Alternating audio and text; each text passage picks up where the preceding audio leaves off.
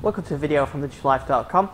In this video we're going to be looking at more Windows mixed reality tips, and here I am in my virtual office. You've got Word, Mobile, and Excel and a big browser up there, and here's my OneNote document with tips in that I'm working on. Okay, so I've already done a video on opening the desktop and how to control the desktop. You may have seen my video on playing Xbox games. In this video I'm going to look at some other tips. So the first thing I want to show you is how you can check your controller batteries. This is great. If you look at the controllers physically, look underneath, you'll see there's no battery indicator. Turn your controllers over in mixed reality and there you can see the battery indicators underneath. So that's a really good example of sort of mixed meets actual reality. So that's not there if you're looking in real life. Turn them over. So that's my first tip. I'm going to show you how we can watch 360 videos and look at photos. I'm going to look at how we can watch movies and things, and how we can add objects into the Cliff House and bring on the on-screen keyboard. So I'm not going to go in that order. Let's have a look at the on-screen keyboard. Well, this is straightforward. We're in a document with input fields, so that could be the browser, it could be Excel or OneNote. When you click and select something, get the on-screen keyboard. And the on-screen keyboard is really easy to use. You can really type fast on it. It's very simple, and I find it quite productive. You can also dictate into it, which is pretty good. So there you go, on-screen keyboard. Alright, what about adding objects in? We'll come back and look at 360 videos towards the end of the video. We'll have a look at how we can add objects. And how, also I want to mention as well, I've still not figured out how you can import objects from Paint 3D or how you pin a website. So here's my website, got a giant Microsoft Edge screen, but when I close this session, come back later, that'll just be back on the default Edge startup page. So I know I could make it the startup page, but I want to have, say, my website here, and maybe want to have Gmail on another part of the house, and so on. I haven't worked that out yet, so if anybody can let me know, ian@digitallife.com, @isticks on Twitter. Right, let's go on and have a look now how we can bring objects into our Cliff House. I'm going to do that downstairs. Okay, here we are downstairs. You've got to see I've got a few objects in my house already. How have I got those in? Right, through the Holograms app. Find this in the All Apps list, press the Windows key and All Apps, and you find the Holograms app. And there's a selection of different things you can bring in. Some of them are simple objects like from the Cliff House, so you just click on that, place it there. I've got a nice chair there. Actually I want it so I can sit over there. Of course you can't really sit on it, but you get the idea. A bit of decoration, you can have a plant and so on. There's also some fun ones that Microsoft have created, and they do various things. So let's have the toaster. What happens when we click on it?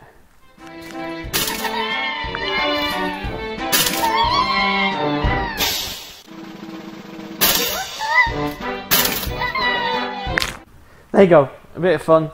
Some of them do different things. Let's place the spaceman up there. In fact, let's put it up in the tree over there. It would be nice if you can bring your own ones in, but that's how you do it with that.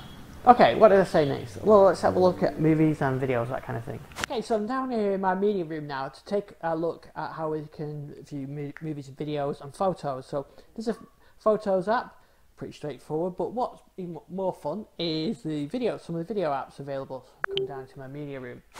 So, film and TV, often called movie and TV, depending on your region. This is the app that comes from Microsoft, and it's got a lot of video content in there. So we've got trailers in there. There's a lot of 360 videos in there, which are pretty cool as well. So you can watch those, and they take you into immersive mode when you watch that. So rather than just using the big screen, when you go into 360 mode, you go full immersive. And I'll quickly show you what I mean.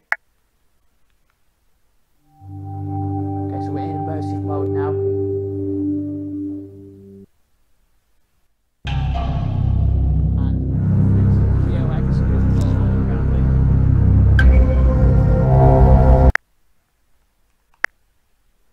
So that's a really nice experience, but you can also buy content and watch it through here, and you can view your own videos through there. Another app that you can use And this is a paid app. I've got a full review of this, so go on the digitallifestyle.com or on our YouTube channel and have a look. But this is Cyberlink's Power Media Player, and with this you can watch 3D and 360 videos. Look for the little icon in the corner. Those are showing 360, some show 3D, like that one. So it's a different kind of experience, but they're really good and they're immersive, like the one you've just seen there. And these are coming from YouTube as well. So this is the only app that I know of that will play 3D or 360 videos from YouTube. It'll also play your own videos, 3D or 360 or just normal ones, and your own photos as well. So it's a good app. It's £30, so it's not cheap. Check out my full review on thedigitalLifestyle.com. But it's a great way of watching movies, and you can just use it as a straight video player as well. And of course there are other media apps as well. Over here I've got Netflix, so I can watch Netflix movies on here. They're not fully immersive, they're kind of you watch them like a giant theatre room. So here I can watch the IT crowd. You see I've got this giant screen that I can have as my movie theatre, and I can move these wherever I want to. Another example might be the All 4 app from Channel 4, and I've got that one here which I can just bring forward like that, so I can watch Channel 4 videos and movies, TV shows on there as well, all from the comfort of my virtual sofa. And if you want even a slightly different movie experience, and you're watching a movie, you can hit the button over here, get rid of the walls and get your complete theatre, and I can bring that out like that and have a giant cinema experience. So that's watching movies and videos on Windows Mixed Reality. So that's some of my tips I picked up along the way. So if you go on our YouTube channel, you'll see some more detailed videos on opening the desktop and how you can play Xbox games on Mixed Reality. I've also got a full review of the Cyberlink video player that works with Mixed Reality as well. If you've got any more tips, let me know. Ian at thedigitalLifestyle.com, or hit me on Twitter at IFDixon. Thanks for watching this video, and I'll see you on the next one.